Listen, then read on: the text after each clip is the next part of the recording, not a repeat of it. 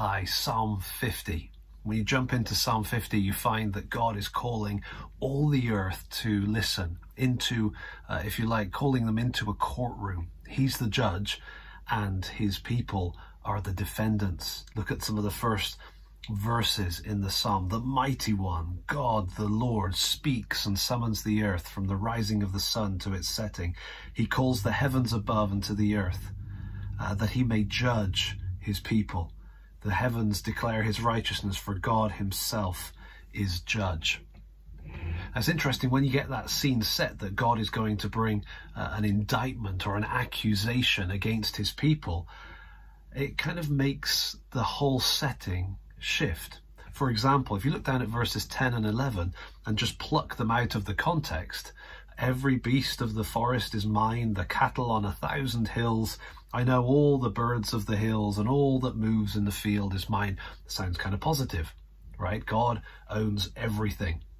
But in its context, we always want to read details in their context.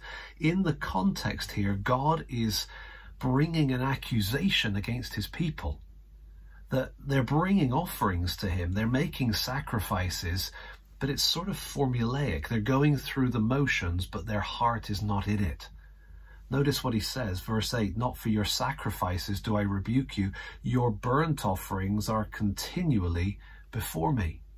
They were bringing the offerings, they were doing the rituals, and yet God says, I will not accept a bull from your house or goats from your folds, for every beast of the forest is mine, the cattle on 1,000 hills. I know all the birds of the hills, and all that moves in the field is mine. If I were hungry, I would not tell you, for the world and its fullness are mine. This mine language that God is using here.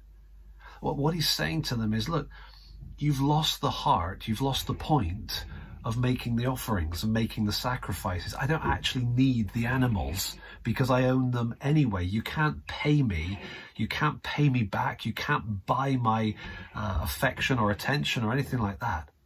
No, the people had kind of fallen into a religious ritual, something that's very easy for us to do. He goes on and finishes off the accusation with the instruction, offer to God a sacrifice of thanksgiving. That's from the inside out, right? That's got to be heartfelt.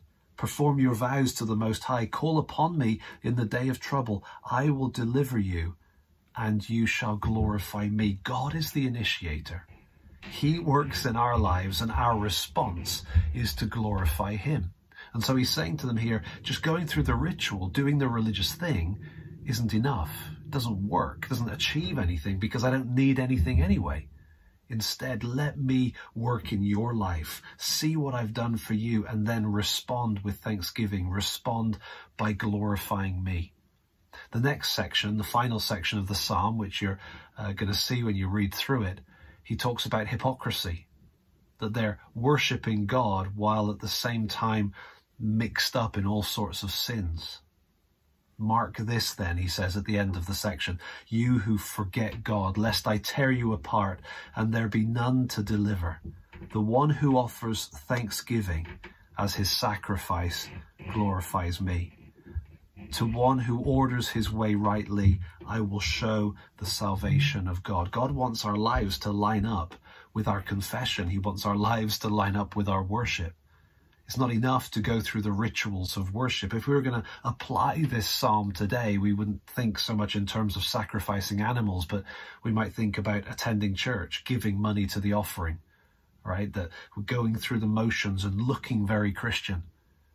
But God stands as judge over that kind of empty religiosity and instead invites us to respond to him from the heart, to glorify him for what he's done. Not giving as if he needs our stuff, but giving because we can't help but respond to what he's done for us.